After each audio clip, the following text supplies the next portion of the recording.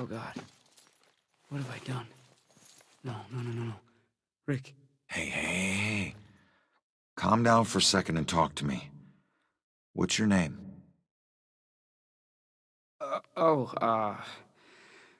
Brad. Good. Now, tell me what happened. I don't know. We were out on the town blowing off some steam. One drink turned into three, and three turned into... who knows how many. The details are hazy. I must have been driving Rick and Laura home when... oh, God. I killed them. I'll never forgive myself for doing this. You don't know if you did. You said it yourself. The details are hazy. Now, I can take a look around here and see if anything jumps out at me. God, what have I done?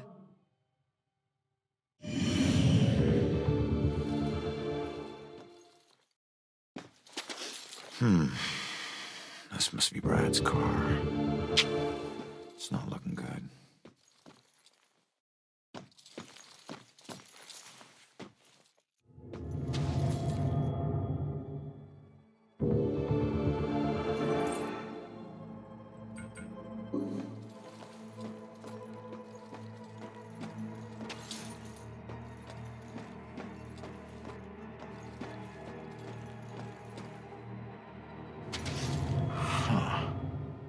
It's not much, but it's something. Gas station's not far from here. I should check it out.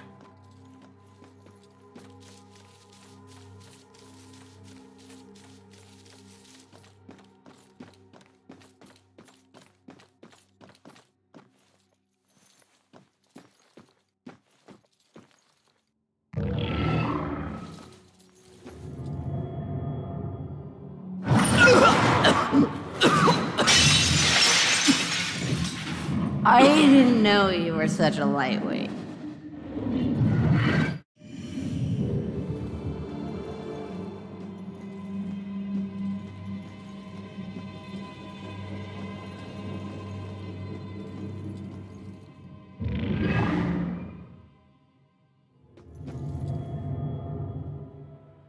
Yeah, cab. I mean cab. What? Oh, gas station. Yeah, the SOC. Okay, great.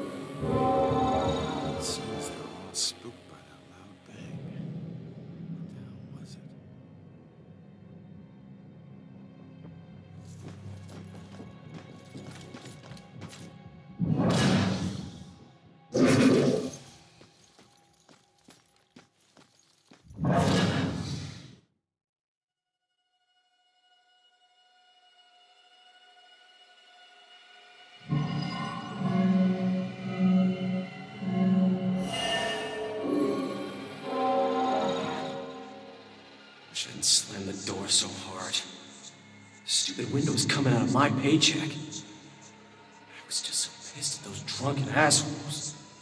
Who do they think has to clean up their puke? Jerks like that discourage business. I never should have let that woman drive off. I should have just called the cops. So, Brad wasn't driving after all. It was Laura. Well, we can't change what happened, but he'll be glad to know he wasn't the one behind the wheel.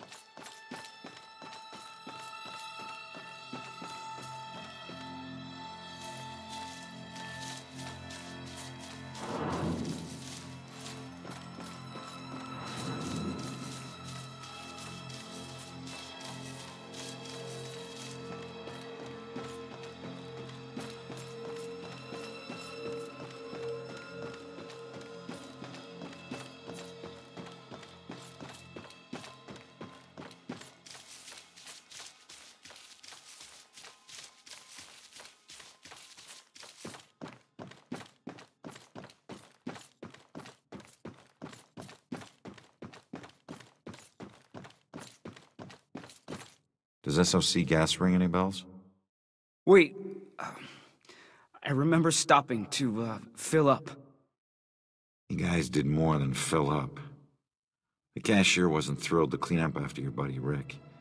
And you even tried to call a cab. God, I don't remember any of that. When the cashier came storming out, you guys took off with Laura behind the wheel. So, I wasn't driving. Oh. That whole night was a disaster. It's hard to accept my part in things, but at least I know it wasn't all my fault. I don't know what to say. Thank you.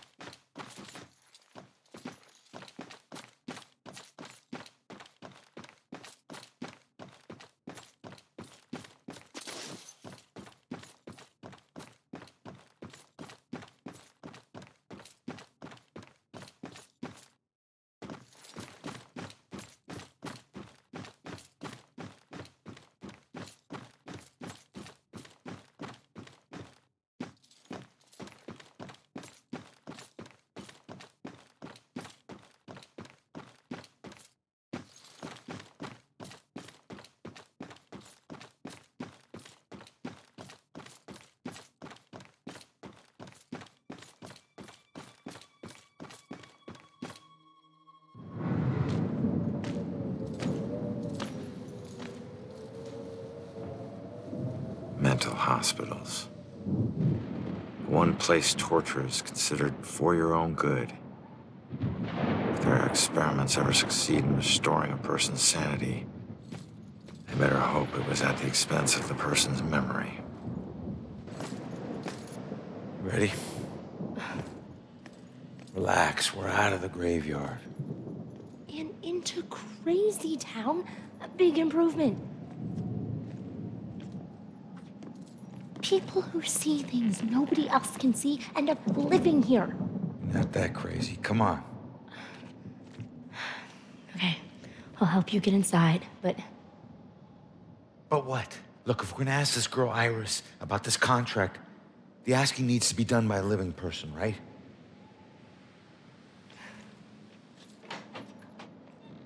Just remember who opens the door for you, tough guy. Yeah, yeah.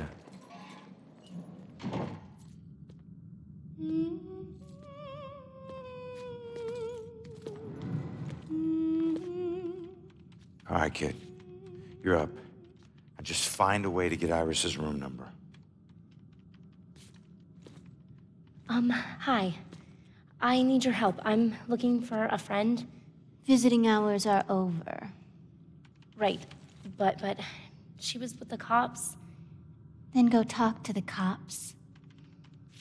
See, I did, and they said that she was a danger to herself, and... I can't help you.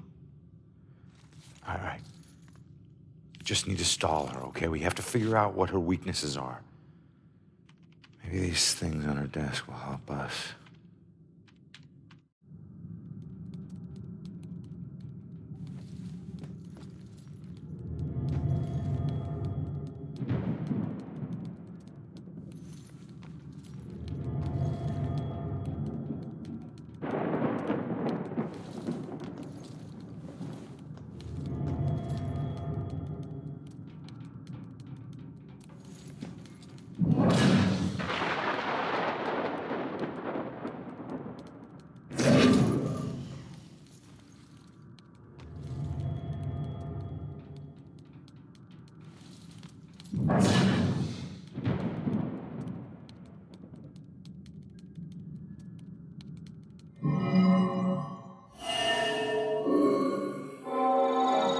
Kiddo, I hate being here and wondering if you're okay. You're all I have left. Just like this girl's friend is all she has left. Sorry. I know how hard it can be when someone depends on you. What's your friend's name? Iris, Iris Campbell. Yes. It looks like your friend Iris is here. Everything's gonna be okay. Thanks. I feel better. Hold tight, kid. I got this. Just need to get my eyes on her computer screen.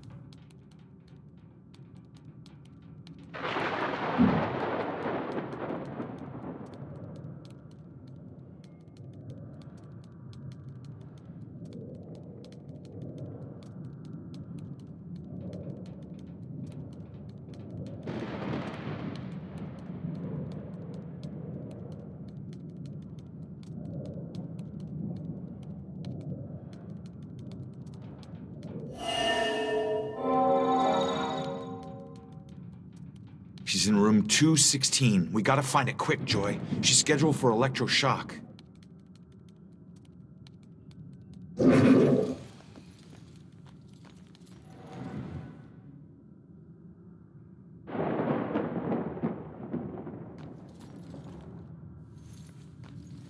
All right, kid.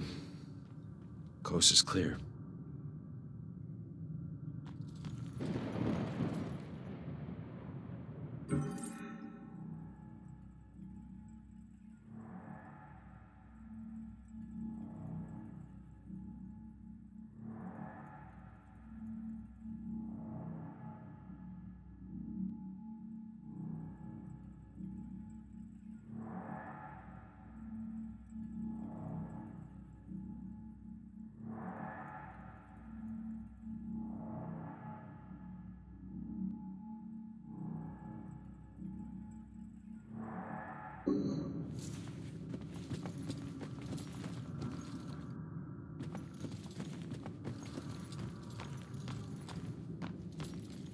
Camera, up ahead.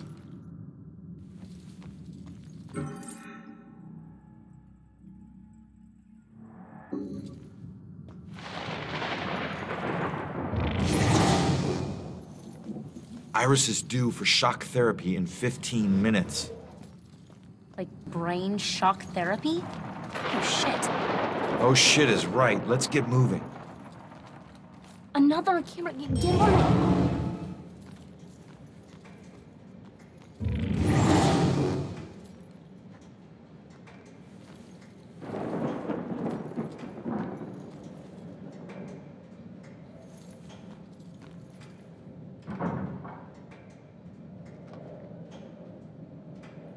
See that camera? I'm not as invisible as you let me out.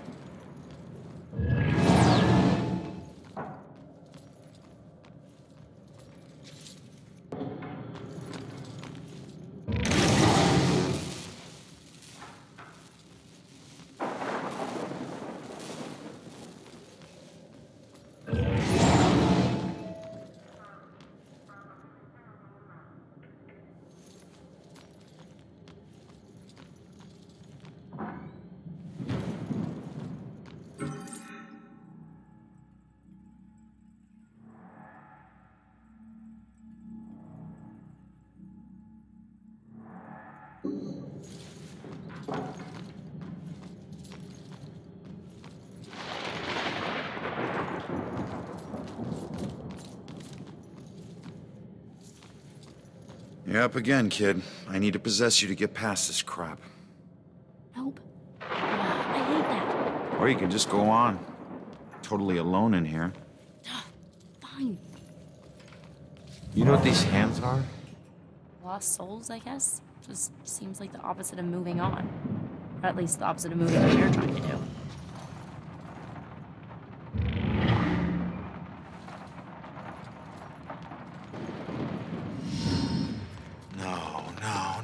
No. What do we do? All right, keep going. Get to Iris's room. No. We stick together. Joy, we don't have a choice. Now, I'll meet you there as soon as I figure out a way around this. Go!